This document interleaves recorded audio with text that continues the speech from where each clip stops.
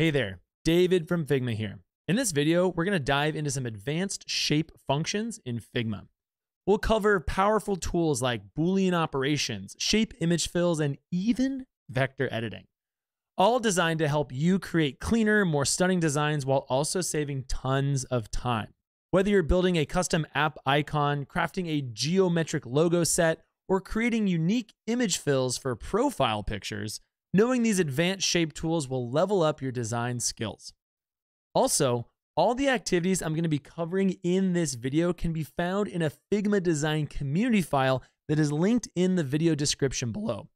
Click the link, follow along, and with that, let's jump in.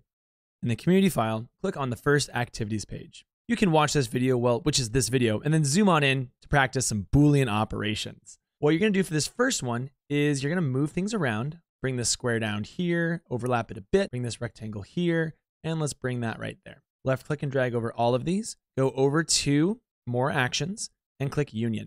When shapes are union together, you can change their corner radius and make some pretty cool things. You can also double click onto the individual shape and make some other really cool designs as well. For this next one, let's go ahead and subtract. To do this, drag the large blue rectangle about right here, left click over both those shapes and subtract. I can bring this back up here. I can also double click in and move things around afterwards. After you union, subtract, or do any of the Boolean operations to two or more shapes, you can always view them by clicking on the keyboard shortcut Shift-Command-O or Shift-Control-O to view the outlines of those strokes. From here, you can click those selected shapes, move them around, and edit them as you would like. If that keyboard shortcut isn't working for you, you can always hit Command / and search outline to show outline strokes or to turn the outline strokes view off. Let's move on to the next one. For this one, we're going to practice intersection. Left click and drag over both these shapes, go up here and click on intersect. You can also go back and double click, make sure to select the star. You can change properties of those shapes as they're already intersected together. Pretty cool. For this one, let's practice excluding. Let's bring this down here, snap these together just like so. Left click over both of them, go up here to this top panel and click on exclude.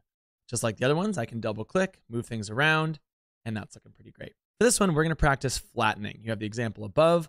Let's left click and drag over here. Let's go ahead and just simply flatten these shapes. You can see those are a whole bunch of different rectangles. There's still a whole bunch of different rectangles, but when I add the image fill in here and change that to be a gradient, I can then change it to be radial. I can make some pretty cool designs and adjustments so that that shape has an entire fill that is unified. I can also left click and drag over all of these and change the corner radius. You'll see the corner radius changes in flattening compared to when you change the corner radius of the union. Feel free to poke around with these shapes and play some more. And then let's move on to making geometric designs. At first glance, there's a lot on this page. Let's zoom into the examples. These are the designs we're going to be making or drawing with shapes. You're going to be making two icons, first one on the left, second one on the right, and then we're going to learn how to fill these shapes with images. Let's move up to our first frame right here. But before I start designing, I want to add a layout grid. So select layout grid, which will be a 10 pixel grid for this example. Let's go ahead and click on a rectangle, hold down Shift, snap it up to the top left, and let's make that exactly 50. Double click, hold down Shift while selecting the bottom and top right vector points. Let's change this to, let's change it to 20. Looking pretty good. Then let's go in, hit Control-C, Control-V, bring the second shape out just a little bit so you can see it. And then let's go ahead and scale it down by holding down Shift. Let's bring it right there, looking nice. Let's double click, select the top right and the bottom left vector point, and let's change this to 12. Now we're gonna left click and drag over both of these, go back up to our very familiar More Actions panel and click on Subtract. Great, look at that new shape I have. Next, let's grab a square, make this square exactly 10 pixels. Double click, go to the top left vector point. Let's change this to 10, looking good. With both these selected, let's go back up here and click on Union. I'm then going to select this new shape that I have, make sure it's dragged in the top left, hit Control-C, Control-V. Bring it down to the bottom right of this frame. Hover over the top right of that selection and rotate it 180 degrees. Select both shapes, hit Control-C, Control-V, go to the top of that selection while holding Shift and rotate. Left click and select over all of those, go to your More Actions, and let's Union. Looking pretty nice. We're not going to worry about the fills right now. Let's move over to frame 2. Select frame 2, go down and add a layout grid. For this one, let's go ahead and grab an ellipse, hold down Shift, snap it to the top right. Let's make this exactly 50. Go ahead and hit Control-C, Control-V, Let's make this one a little bit darker so I can see it. Down Shift, and let's make that 20. Bring it to the very top and center of this first one. Nudge it 1, 2, 3 pixels down. Left click and select. Go to More Actions and Subtract. Let's grab another ellipse. Hold down Shift, and let's make sure that one is 50 as well. Nice. There we go. Make sure it's also aligned. Click on the arc, sweep to 50, right click, flatten. Control C, Control V on this shape. Hold down Shift and bring that new shape up you just copied.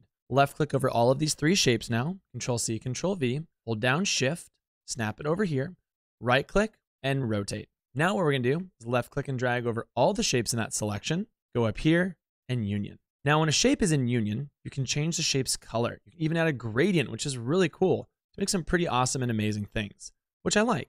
But I want to go ahead and start making designs like I have down here. How do I get that image into my new shape? When shapes are in union, you can do this pretty easily. What I'm going to do is go ahead and select, let's say this shape right here, go to my image. While this view is up, hit Control C. Let's zoom back over here, double click into my shape, make sure the union is selected, not the frame, hit Control V.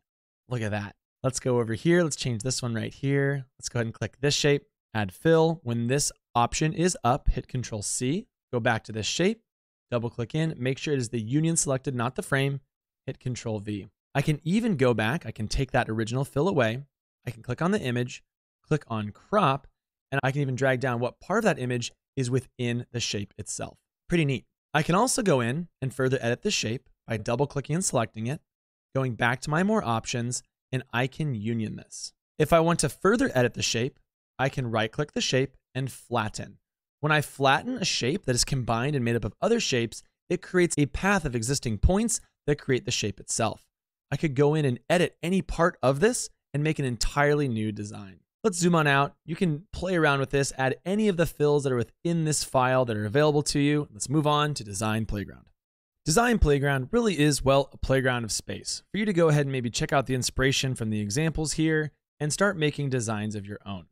One thing you might want to do is maybe add this inspiration section to be a little bit bigger. You could find some inspiration from somewhere online, add those images in here that you might want to make, and design or illustrate using shapes in Figma Design.